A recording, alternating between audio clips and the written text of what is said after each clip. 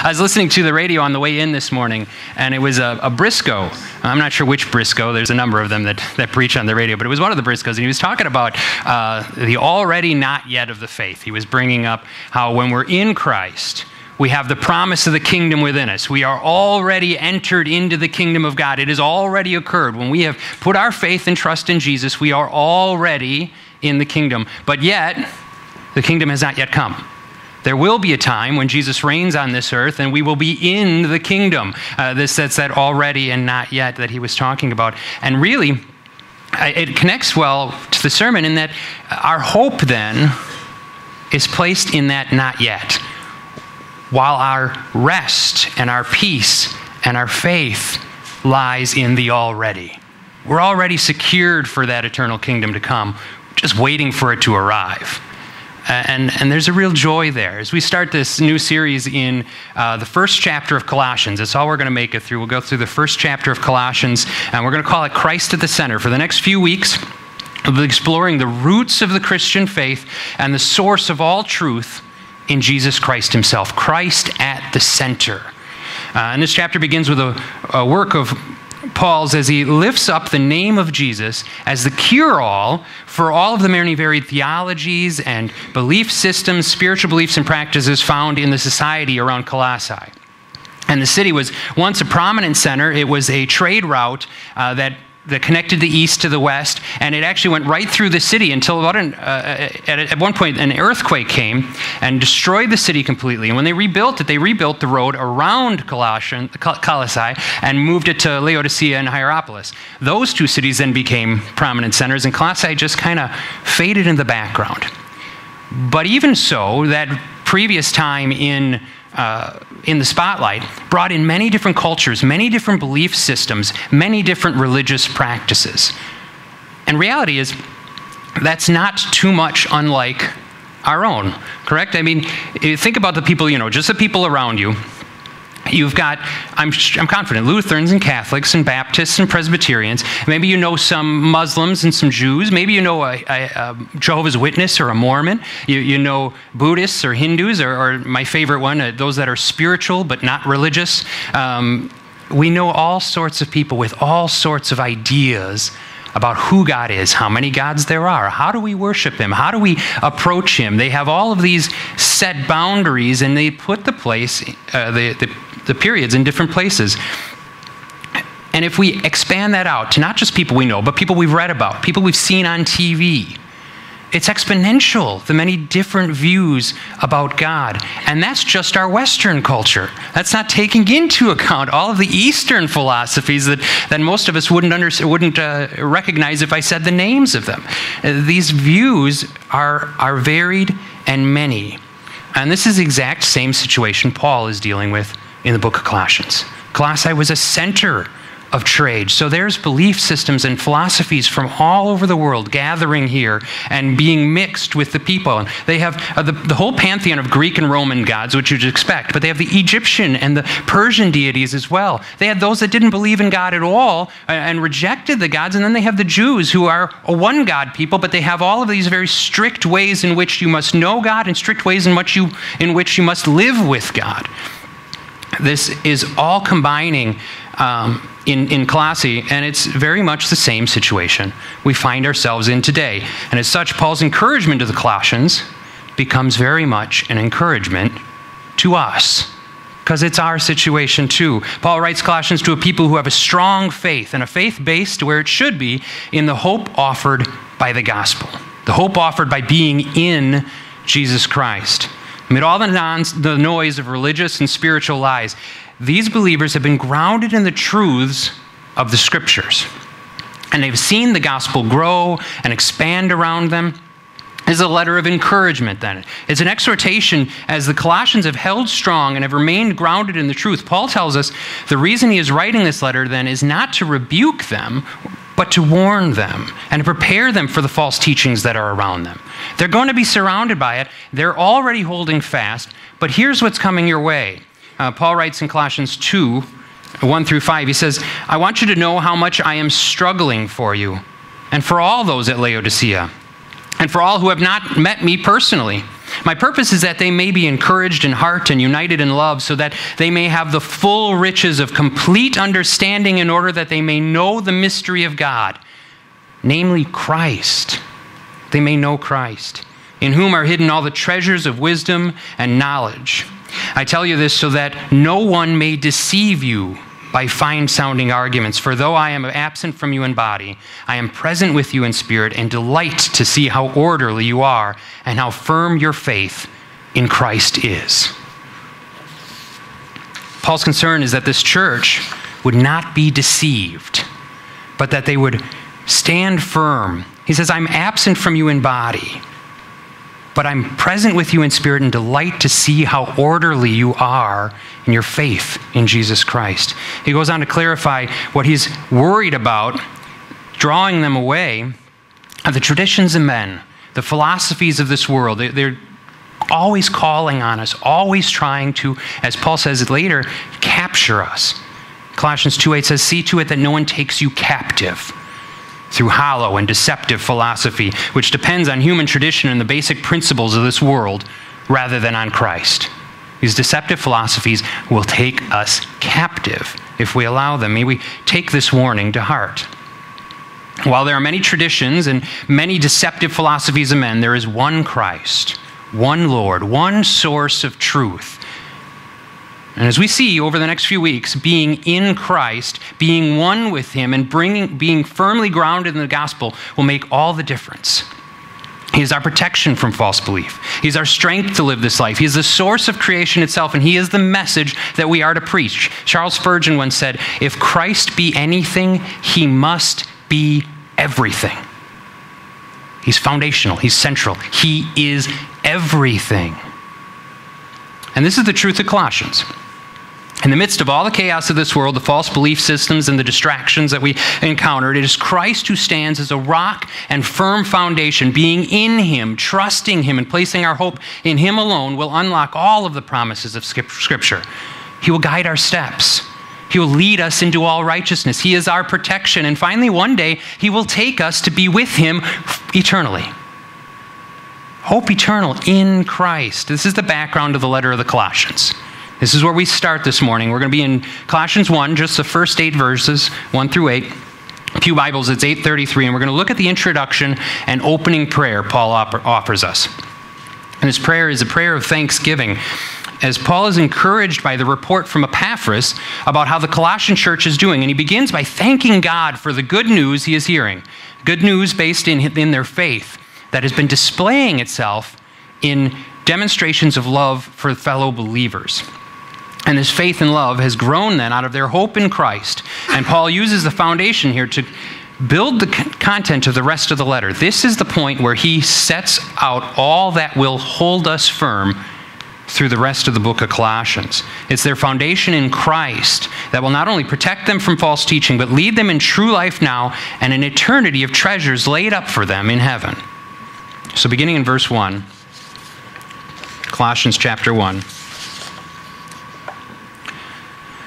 Paul, an apostle of Christ Jesus, by the will of God, and Timothy, our brother, to the holy and faithful brothers in Christ at Colossae, grace and peace to you from God our Father. We always thank God, the Father of our Lord Jesus Christ, when we pray for you, because we have heard of your faith in Christ Jesus and the love you have for all the saints, the faith and love that spring from the hope that is stored up for you in heaven, and that you have already heard about in the word of truth, the gospel that has come to you. All over the world, this gospel is bearing fruit and growing, just as it has been doing among you since the day you heard it and understood God's grace in all of its truth. You learned it from Epaphras, our dear brother, our dear fellow servant. And actually, just to tie this home a little bit, that word servant there is actually slave. So this is the same as our shirts. We're slaves of Christ. Paul recognizes Epaphras as a fellow slave of Christ, come to minister to you in Colossae. So just a side note there. So our fellow minister of Christ on our behalf, and who also told us of your love in the Spirit. Paul's opening is a very common one. It's the way the ancient letters were written. He says who he is, who is with him, and who he is writing to. But even as this is common, it stands out for two reasons.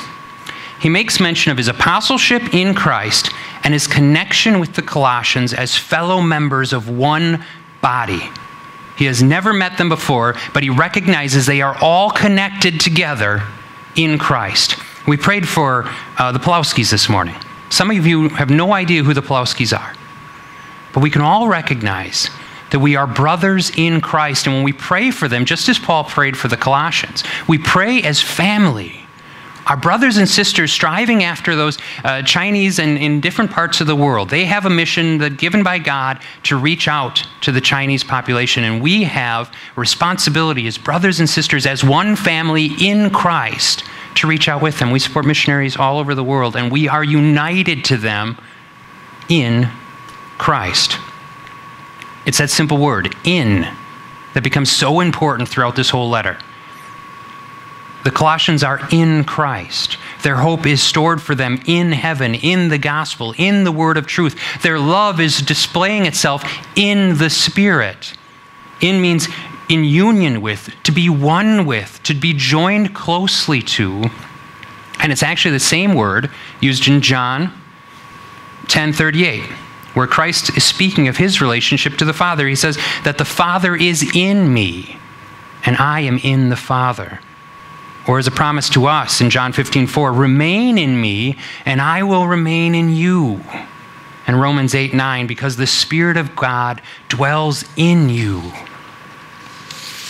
This opening then speaks of the intimacy we have with Christ. The intimacy then that gives with each other and our brothers and sisters all over the world. Paul is writing to this church family here in Colossae, just like us. The gathered believers around Colossae, the gathered believers of different backgrounds, politically different backgrounds, socially different jobs, different activities, all united together, united in Christ. And as routine as these words can be, especially in Paul's writings, these are words that should be celebrated. For those that are in Christ, there's nothing more that needs to be done to earn favor with God. There's nothing that needs to be done to maintain this status. There's nothing that needs to be done to make sure that we're not taken out of being in Christ. Paul starts the letter by recognizing he is speaking to those already in Christ, secure in him. And from there he goes on to describe how he thanks God for that reality. We must see that he does not thank the Colossians for their good works and their skill which brought them into Christ. He doesn't commend them for their understanding of Scripture that allowed them to see what others did not and to achieve faith in Christ. Paul does not place the achievement at the feet of the Colossians at all. He thanks God that they have the faith that they have. The faith that shows itself in acts of love was given to them by God. And Paul says this elsewhere in Ephesians 2:8-10, right? For it is by grace you have been saved, through faith, and this is not from yourselves, it is the gift of God, not by works, lest any man should boast. We are God's handiwork, created in Christ Jesus to do good works which God prepared beforehand for us to do. We cannot earn faith. There's no amount of works, no specific prayers, no mystical rites that will gain us access to Christ. It is a gift from God, not of works, lest any man should boast. And then once faith is granted, once we are in Christ, then we will walk in good works, the good works we were created to do, because God is at work in us to do those works through us. The message to all of us then is, if we're trying to find favor with God through even the good things of faith, Bible reading, listening to online preachers, sitting under charismatic teachers, if you're trying to earn favor with God by doing these activities, you've missed it. True faith is a gift. You can't earn it, and once you have it, it will always be yours. Yes, good works do follow true faith, but they always follow true faith. Sometimes we work so hard to try and please God, we have no idea what Jesus meant when he said in Matthew 11, "Come to me, all you who are weary and burdened, and I will give you rest. Take my yoke upon you and learn from me, for I am gentle and humble in heart, and you will find rest for your souls. For my yoke is easy and my burden is light." We can't even understand that. Are you resting in God? I mean, are you really, truly, can you say that you are resting in Christ Jesus? Finding rest in him. Learn from him, yes. Serve him, yes. But rest in him, assured, yes. Yes. And this is what Paul is opening up for us in these first few verses. If you are in Christ, you are secure in him, and you have already achieved everything we need for a godly life through our knowledge of him who called us by his own glory and goodness. So what does that mean? Where do we go from there? It means a change of perspective.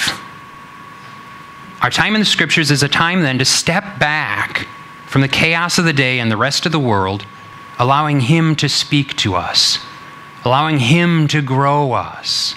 Prayer is an opportunity to release our cares to him and allow him to grant us the peace his word promises. Sunday mornings become a time of joy and fellowship with our brothers and sisters and a worship of God who loves us and cares for our every need.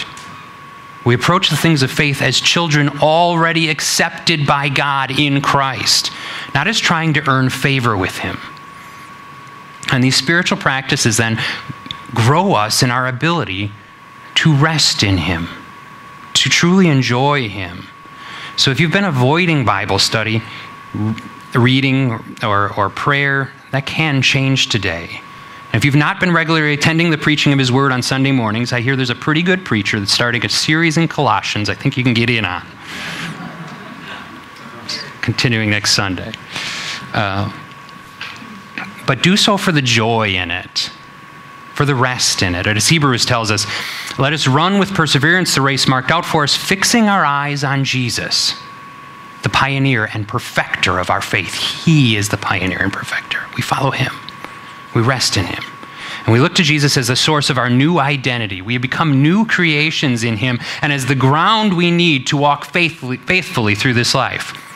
Paul is saying our identity is to be found in the person and work of Jesus Christ, and that this identification has been given to us as a gift from God. Our connection with God and with the church around us is secure in Christ because he is our identity. Our confusion and struggles in this world often come when we forget this reality. And that's why Paul opens this letter by thanking God because he recognizes the faith of the Colossians is in Christ. The faith and love that spring from the hope that is stored up for you in heaven and that you have already heard about in word of truth, the gospel that has come to you. While Paul will go on later in this book to confront false teachings and all that's going on around Colossae, he doesn't start there. That's not his beginning point. Warren Wiersbe adds to that thought. He says, Paul did not begin by attacking the false teachers and their doctrines. He began by exalting Jesus Christ and his preeminence. The people to whom Paul was writing had become Christians because of the gospel message brought to them by Epaphras. If this message was wrong, they were not saved at all. The beginning is the gospel. And the work of God in redemption. There will always be false teaching. There will always be false teachers. Until our Lord returns, this world is set against our King and his kingdom. And there is a place for warning and rebuking those teachings, but all of the rebuke in the world does nothing if you do not have your foundation in the truth, your hope in the Son of Life. If you are not in Christ, then it doesn't matter at all. Paul recognizes that. It begins with the gospel, the word of truth. Paul says the Colossians' hope is stored up for them in heaven. And this reminds me of the series we just left, right? In Sermon on the Mount, Matthew 6. Do not store up for yourselves treasures on earth where moth and rust destroy and where thieves break in and steal. But store up for yourselves treasures in heaven where moth and rust do not destroy and where thieves do not break in and steal. Where your treasure is, there your heart will be also. Paul says the hope stored up in heaven, the hope offered in the gospel is what has blossomed into true faith among the Colossians. Their love is being seen because of their faith amongst their brothers and sisters. It's spreading. People are talking about what is going on in this church amongst these people. The Colossians' heart was in their treasures stored for them in heaven. Theodore Epp comments on this concept. He says, almost everybody talks about faith because almost everyone has faith in something. But faith is only as good as its object. It is important to recognize that we are not saved from condemnation by having faith in faith. Paul commended the Colossians for their faith in Christ Jesus. So it's not sufficient to tell a person, just believe. The question is, believe what? The message of the gospel is not to believe in yourself or in your church or in your doctrines, but in the Lord Jesus Christ. One can summarize saving faith as a commitment to Jesus Christ, who is our life and our Lord. The hope that shows itself in the Christian walk is the hope based in the work of Jesus Christ on our behalf. Hope placed firmly in the gospel is what produces that faith-filled life or truly loving works. It starts there, putting everything we're all in Christ. Again, Paul describes this reality in its already accomplished state as an encouragement to us and to his hearers then. Those who have their hope firmly placed in the gospel, whose faith is in Christ and is displaying itself in love for the saints, those believers have their hope stored up for them in an eternal heaven waiting for them who are called to enjoy it. It's stored up there. It's waiting. It's ready. And the emphasis then is on the gospel and what it has done in the lives of these believers to take them from lives of sin and condemnation and deliver them into hope eternal, stored forever in Christ Jesus. So where's your hope this morning? I mean, take it seriously. Where is your hope this morning? There's a lot of things we put our hope in that just don't pan out. Is your hope in your health? Some people like to work out, and there's nothing wrong with that, but is your hope in your body holding out? What happens when it doesn't? When we grow older, we get sick. What happens to our hope then? Is our hope in our finances? We've got enough stored up for us that we're going to get through. We can weather the next storm. We all know how quickly those markets crash and how that affects everybody. Finances are not stable. Is your hope in your knowledge and what you know, the degrees you've attained? God says very clearly, the wisdom of this world is foolishness.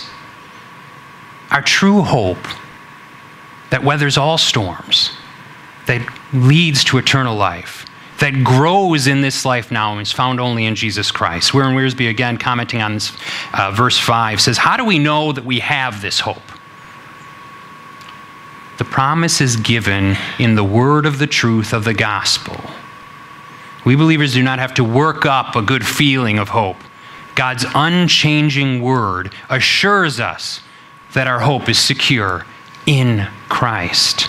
In fact, this hope is compared to an anchor in Hebrews 6:19 that can never break, can never drift. We are secured eternally in Christ. Our hope is secure in the word of truth, secure in the gospel, secure in the scriptures, secure in Christ.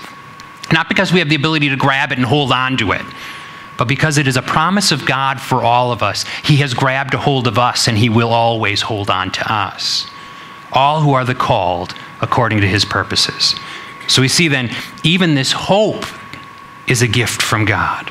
And it grows as a result of God's working, not anything we can have done. And this gospel is of its own accord, growing amongst the people of Colossae and throughout the world because of its nature as God's gospel, as the gospel of Jesus Christ.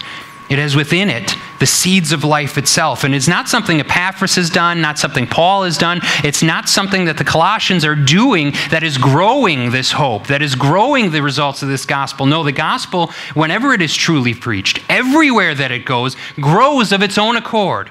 It produces fruit. This is just another continuation of the idea in Isaiah 55, where God says, so is my word that goes out from my mouth. It will not return to me empty, but will accomplish what I desire and achieve the purposes for which I sent it. It will do what it was called to do. It will do what it's supposed to do. It grows of its own accord. So why did God send it? John says in his gospel, but these are written that you may believe that Jesus is the Messiah, the Son of God, and that believing you may have life in his name. He sent it to give life. Peter says in 2 Peter 3:9, the Lord is not slow in keeping his promise, as some understand slowness. Instead, he is patient with you, not wanting anyone to perish, but everyone to come to repentance. God would have all know of the grace and peace that is offered in his Son. The message goes forth that there is rest for our souls in the loving arms of a Savior who can free you from the false theologies of this world. This is a message of true hope, and it's growing yet today. Everywhere it goes, it produces fruit, not just among these outside of the church, but here amongst us. God is building up his children into the image of his Son. We are seeing people baptized, giving their lives to Christ. We are seeing people uniting themselves clearly and visibly in their Lord.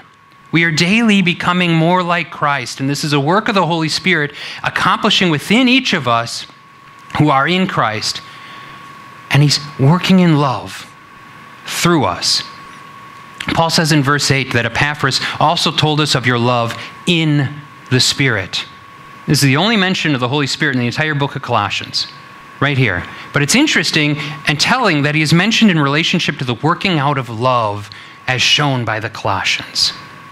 The love that is springing forth from the hope they have in the gospel, the love that is being seen among all the saints, the love that is being commended here by Epaphras and Paul is a love based in their relationship to God in the Holy Spirit. It's the Holy Spirit at work within them because of their faith and being in Christ that is displaying itself in love for all of the other saints. He moves in and he moves out. He just works through you to do all that he has ordained. And these are promises of God to us. We can hold fast to them as truths. If we are in Christ, if we trusted fully in the gospel, the word of truth, then our hope is secured, stored up for us in heaven, and this hope will produce greater levels of faith in Christ as we, through the working of the Holy Spirit within us, see it displaying itself in love for the saints. We're free to study God's word, pray, give, serve our brothers and sisters, love our neighbors, accomplish all of those things we've just talked about in the Sermon on the Mount series. We can do all of those things because he is in us and we are in him. And we can do all of those things not to please him, but in joy and a rejoicing of knowing he is already pleased with us in Christ. Paul begins this letter by rejoicing in the work of God. That the Colossians are secure in Christ, and he will use that platform to build on the coming verses and chapters. And he wants the Colossians to know the foundation for their faith is their relationship with Christ. The life we live is bound up with him, his will for our lives and his work within us. The one who created all things has reached down and joined himself to us eternally. And the one who placed the stars in the sky is there to walk every step of this life with you. The God of the universe invites you to greater levels of faith, love, and hope in his continuing grace in your lives. So what do we do with a passage like this? We always want to know, what do we do? I'll tell you what to do. Just thank God. Rejoice in him and thank him and praise him. He has brought you into his family. He has done everything to grant you salvation and peace and hope eternal. Live for him out of a love for him, not out of a duty for him. He cannot be any more pleased with you than he already is in Christ, and there is a freedom in that message. A freedom to look to God with confidence, trusting that one who has brought you into Christ will complete his work. As Philippians 1:6 says, being confident of this, that he who began a good work in you will carry it on to completion until the day of Christ Jesus. He will do those things because they are promises from him. I pray we all walk away this morning then with greater confidence in the love of God in Christ. A greater trust in his work in and through our lives, and a greater boldness to declare that glorious grace to those around us. Let it be a foundation of speech as well, to reach out in the love we've been shown. But all of these truths are only relevant if you are currently in Christ.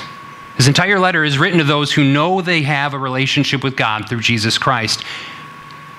If you're not in Christ, then you're susceptible to all of the false ideologies of this world. You're not subject to any of the promises of Scripture at all. Any of the promises we've looked at, they don't belong to you.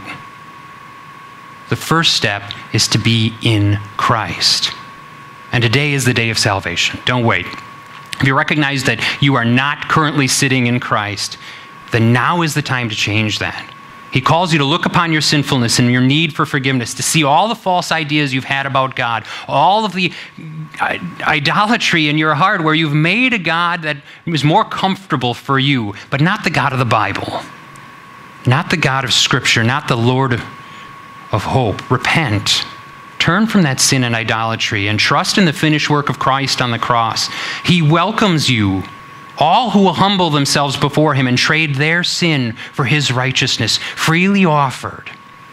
Recognize your need and accept that free gift. Then, and only then, will you begin to see his working in your life, the love that is displayed. And then you will see and experience all of the promises of Scripture.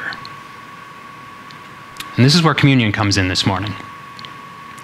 Christ has done it all for all of us.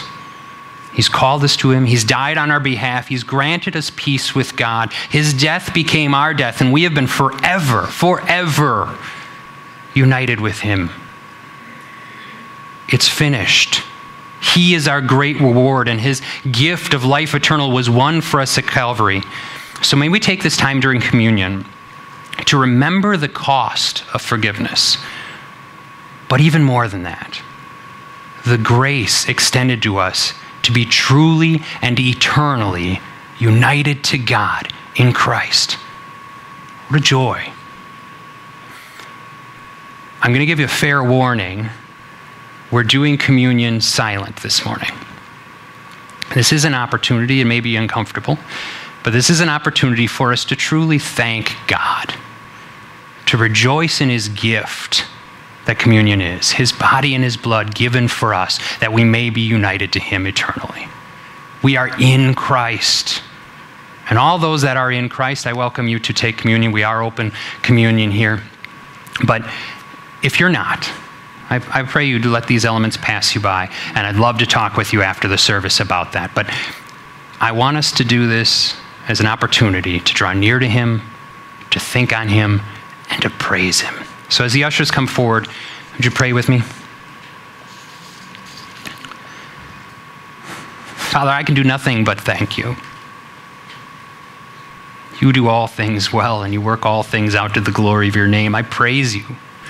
I lift your name in thanks and praise, especially as we come to communion.